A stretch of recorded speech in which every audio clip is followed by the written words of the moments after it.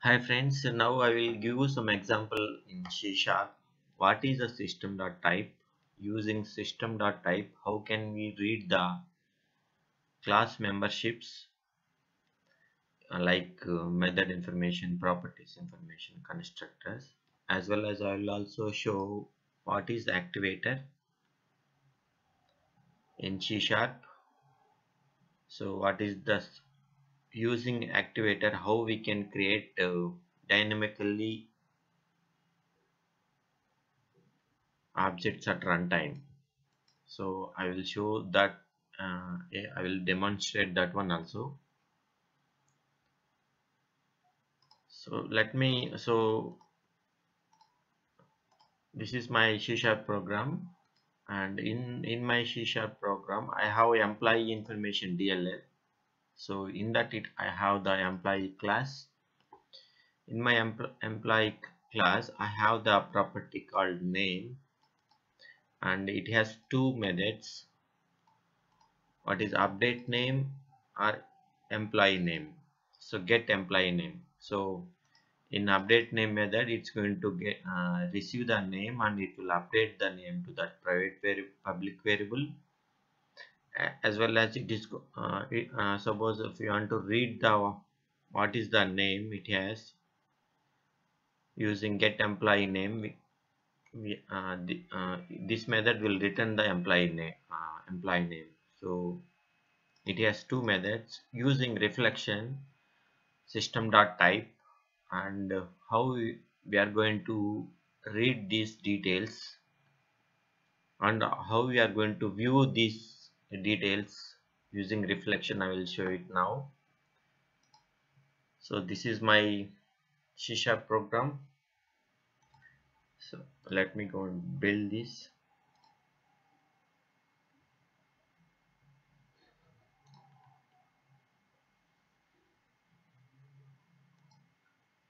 So I also referenced this library to my console application, employee info. And as it mentioned, let me go and read the type class system.type. So it is from the system.runtime library. So here we have an example, shows a few representative features of type. So the in C Sharp we can also achieve using type of operator instead of type dot get type. So we can also do same thing with the type of operator. So from this type object, the get method used to get the method info representing the system.substring overload that takes a start location and length of string. Suppose if we wanted to if we wanted to get the particular method from that library, we have the method called get method. So if we use that get method with name, so it is going to return the method info object. From that method info object we can access that the method name. So that's what it is explaining here. From this type object, the get method is used to get the method info representing to system.substring, so which is overload that takes a starting location and length. So let me go and do the same thing for my employee object. First, where we type, so as it mentioned, type of employee. So if by this type of object, it is going to get the all the properties of this class and assign to this variable. From this variable,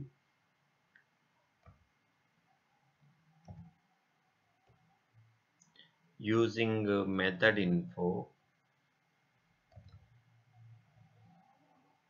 or so so using get members. So we have the one method called get members. So these members will retrieve all the members under this class using reflection members. So if we go for each, for this one, for each,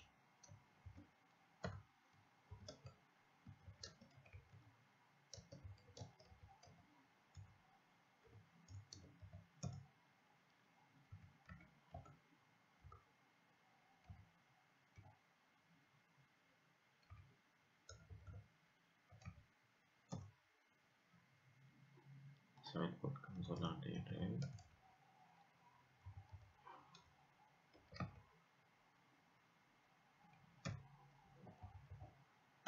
So if we execute this, so it is going to get all the members of this employee and assigning to this variable. If I loop this, it's going to read, it should display all the properties and the events and methods under this class along with some default to members. So let's see that how it is.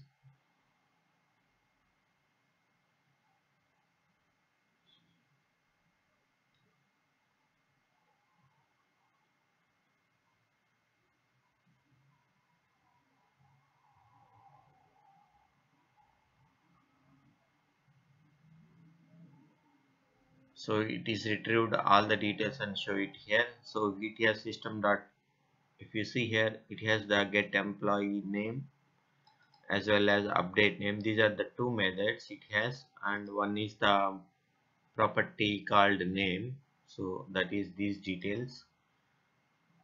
So and it has one property called string name also. These are the defaults, which is going to assign by the object, from the object. So these are all members available for this class in employee class. So you guys understand, right? You using type, system.type or type of, we can able to fetch the all the details under the DLLs, so that we can call it as a reflection. And now I will give one example how we can call, we can how we can access the employee method details, and so how we are going to access using reflection dynamically. For that, first I need to create an instance to that class. So we have where employee instance. So we have the assembly dot create instance, sorry, not assembly, activator dot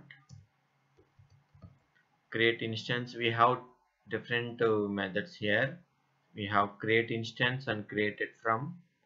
So if you know the path, you can go for created from. And so since I will go for the create instance here, create instance has type. So since I already have type, I will use type here.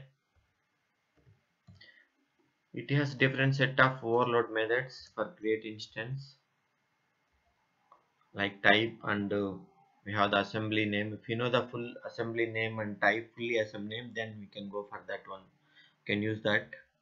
And we have the type. Since I already know the type, I use the same. And you can try the different options under this. It has under this page, it has explained all the methods for the activator. You can go through this website. So once I create instance, and I need to use my type and try to access the get method. So now I wanted to so here I need to specify the which method I wanted to access. So now I would like to go for access for the update name. So you have to specify the method you wanted to access, and it is going to return the member info where update info. So it is going to assign that method info in this variable. From here we have the invoke object. In this invoke, it has two parameters, object and instance object, as well as parameters. So this is my instance, employee instance. I need to pass it here, and the parameters. So here I need to pass the parameters. So the parameters should pass as an object. So new.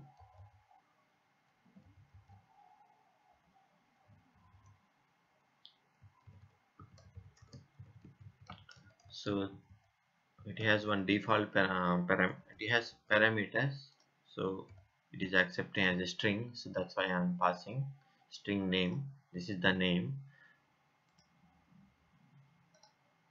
So with this I am setting my name, and now if I wanted to read, again I need to access that method, read method. In this time it has the get employee name, so it is going to get the employee info. So let me invoke again. So to invoke that this method, we have the invoke method. It is so as I mentioned here, so we have to use invoke, and I am just passing instance, and in this case there is no parameter required, so I just put null here. And so this method is going to get that employee name, so I need to read that value. So result equal. So let me write this one.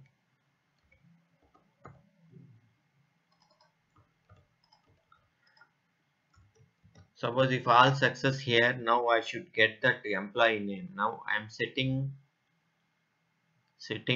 my name as a Vasubabu.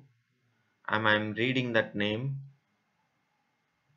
and I'm assigning value to this my result. So I should see that result as this name. So let me comment this, get confused.